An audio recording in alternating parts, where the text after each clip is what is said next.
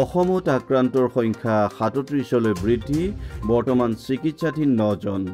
অসমত আৰু ২ জন corona positive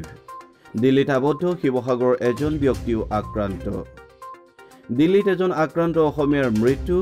Bajali নিবাসী ইকৰাম হুছেইন আছিল CRPFৰ উপ-পৰিদৰ্শক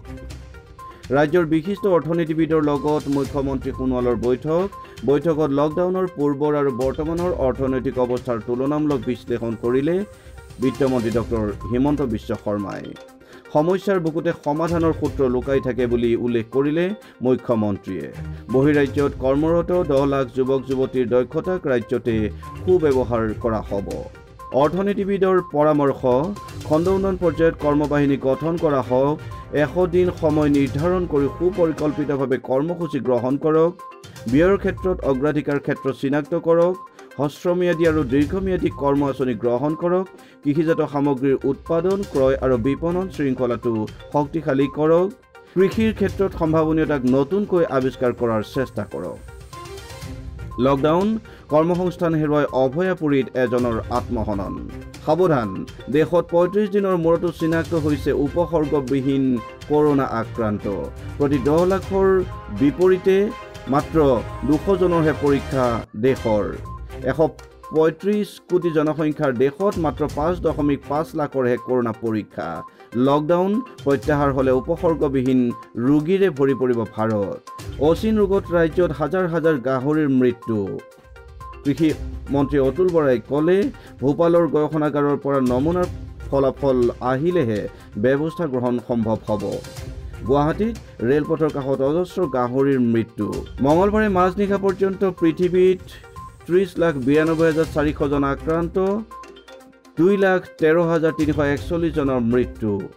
দেশত 29,974 জন আক্ৰান্ত আৰু মৃত্যু 937 জন অসমত 37 জন আক্ৰান্ত আৰু এতিয়ালৈকে মৃত্যুৰ সংখ্যা 1 মহাৰাষ্ট্ৰৰ পাছত উত্তৰ প্ৰদেশত 2 জন হিন্দু সাধুক হত্যা মুখ্যমন্ত্ৰী যোগী আদিত্যনাথলৈ মহাৰাষ্ট্ৰৰ মুখ্যমন্ত্ৰী উদ্ধৱ ঠাকৰেৰ ফোন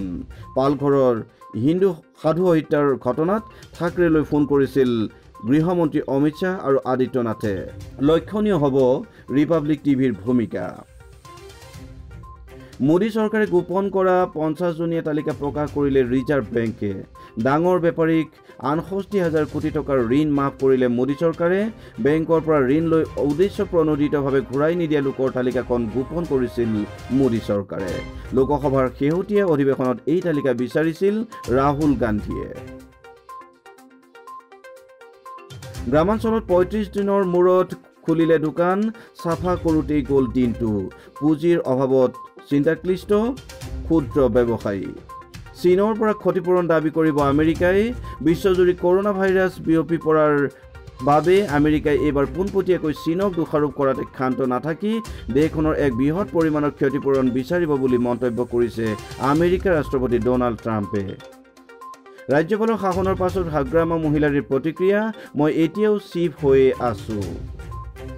অসম চাহ কোম্পানীৰ স্বত্বাধিকাৰী BR শেঠৰ বিৰুদ্ধে বিত্তীয় কেলেংকাৰীৰ অভিযোগ কোম্পানীৰ অধীনৰ 14খন বাগিচাৰ অৰ্ধলক্ষ শ্ৰমিকৰ ভৱিষ্যত অনিশ্চিত অসম চৰকাৰৰ হস্তক্ষেপৰ দাবী আচাৰ সাম্প্ৰতিক পৰিস্থিতি মোকাবিলা সম্পৰ্কত প্ৰধানমন্ত্ৰী মোদীক ভুৰি ভুৰি প্ৰশংসা প্ৰাক্তন মুখ্যমন্ত্ৰী প্ৰফুল্ল কুমাৰ মহন্তৰ BTD ৰাজ্যপাল শাসনৰ সিদ্ধান্তক সাংসদ নৱশৰণীয়াৰ আদৰণি প্ৰধানমন্ত্ৰীয়ে হোৱা ভিডিঅ' কনফাৰেন্সত কোনে কি ক'লে বুজি নাপালে মিজোৰামৰ মুখ্যমন্ত্ৰীয়ে শোণিতপুৰ বিশ্বনাথ নগাঁও দৰং আৰু ওদালগুৰিৰ উপায়ুক্ত আৰু আৰক্ষী অধীক্ষকৰ উপস্থিতিত তেজপুৰত ৰাজ্যৰ মুখ্য সচিবৰ পৰ্যালোচনা সভা শুৱালকুছিৰ শিলগুৰিত মহিলাৰ আত্মহত্যা স্বামী শাহুৱেকৰ বিৰুদ্ধে শুৱালকুছি থানাত এজাহাৰ পৰিয়ালৰ লোকৰ পাভৈ ছাত্ৰ সন্থাৰ সভাপতি অভিজিত শইকীয়ালৈ শ্ৰদ্ধাঞ্জলি পানবাৰীত হাতীৰ গছকত মহিলাৰ মৃত্যু গুজৰাটৰ চুৰাটত খোৱাঙৰ ৩৫ জন যুৱক আবদ্ধ উদ্ধাৰৰ আহ্বান তলাবন্ধৰ পাছৰ সম্ভাৱ্য পৰিস্থিতি সন্দৰ্ভত আলোচনাৰ বাবে সভা অনুষ্ঠিত কৰাত বাধা প্ৰশাসনৰ সাংসদ অজিত কুমাৰ ভূঞাৰ তীব্ৰ প্ৰতিক্ৰিয়া